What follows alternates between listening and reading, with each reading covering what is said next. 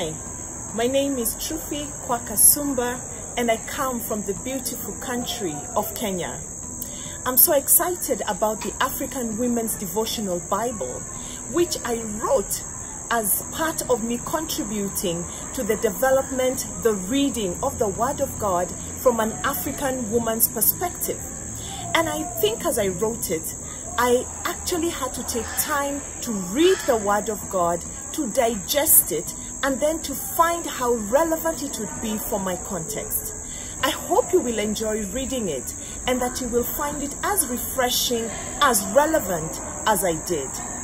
My prayer for you and for this project is that many more women in Africa will be spurred on to read the Word of God, to meditate upon it and to apply it and to find it relevant for each context that they may be in while living and working and thriving in Africa. God bless you. Mon nom est Laurence Ndong et je suis du Gabon. J'ai participé à ce projet de rédaction d'un contenu extra biblique de la Bible Dévotion des femmes africaines parce que j'ai trouvé cela formidable qu'à la parole de Dieu soit associée des exhortations, des messages qui vont parler directement au cœur des femmes.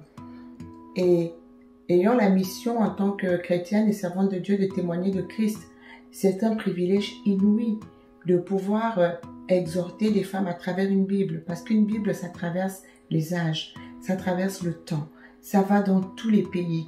Et donc, on a la possibilité d'exhorter et d'être une source de bénédiction pour un très grand nombre de femmes.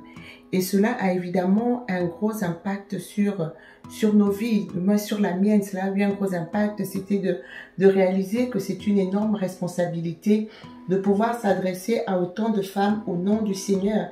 Et par conséquent, il faut s'assurer d'être vraiment un modèle, de demeurer dans les voies du Seigneur, d'être irréprochable et de prier pour que toutes ces femmes qui vont être en contact avec ce contenu soient vraiment bénies. Alors, comment cette Bible est-elle susceptible d'être reçue? Aujourd'hui, il y a un courant qui condamne le fait que les Africains soient chrétiens au motif que la Bible aurait été importée par les colons et que donc il faut la rejeter le christianisme et repartir aux religions ancestrales. Et il est important que dans le même temps, des femmes chrétiennes africaines puissent dire que non, le Dieu d'Abraham, d'Isaac et de Jacob est le Dieu de toutes les nations. Il est le Dieu de ceux qui se reconnaissent en lui et que Jésus-Christ est venu sauver tous les hommes. Et que ce n'est pas parce que certains ont utilisé la Bible pour vouloir opprimer que la Bible n'est pas la parole de Dieu. Dieu n'est pas un homme. Et la Bible, elle nous libère véritablement lorsqu'on découvre le Seigneur à travers elle. Et donc, l'impact que ce contenu peut avoir dans la vie des femmes, c'est de leur montrer que des femmes de la même nature qu'elles, dans la même condition, avec la même origine, ont pu rencontrer Dieu et réaliser des choses avec le Seigneur. Et que cela les encourage, elles aussi, à croire qu'avec Dieu, elles peuvent faire des exploits. Et c'est ma prière pour ce projet, que cette Bible soit vraiment une source de bénédiction pour les femmes et les hommes et tous ceux qui la liront, qui puissent s'approprier son contenu et réaliser que Dieu est réellement bon, qu'il s'est révélé à l'humanité par Jésus-Christ son Fils et qu'en lui, nous avons la plénitude de ce qui est en Dieu. En lui, nous avons tout ce dont nous avons besoin, non seulement pour la vie éternelle, mais même dans la vie présente. Good morning. I'm Reverend Denise Francis from Cape Town. And I deem it a privilege and an honor to have been part of this momentous opportunity for women. The Bible Society of Africa, in collaboration with the Bible Society of South Africa, has created this platform for women to walk through the pages of the Bible and allow the Holy Spirit to breathe God's word through the voices, yes, of the women of Africa. Through this initiative, the Devotional Bible by African Women was birthed. Thank you for the Bible Society of South Africa for an afforded opportunity that was granted me to be part of this historic event. To God be the glory. Hi everyone, my name is Chipo Makaya.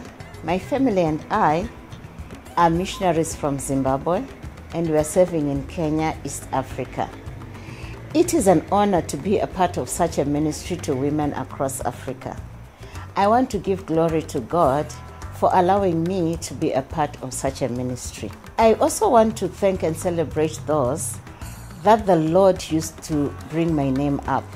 They believed in the potential and the gift that God has put in me. Writing the Bible study called for pausing life through prayer, pausing from the voices around and listening to what God wanted.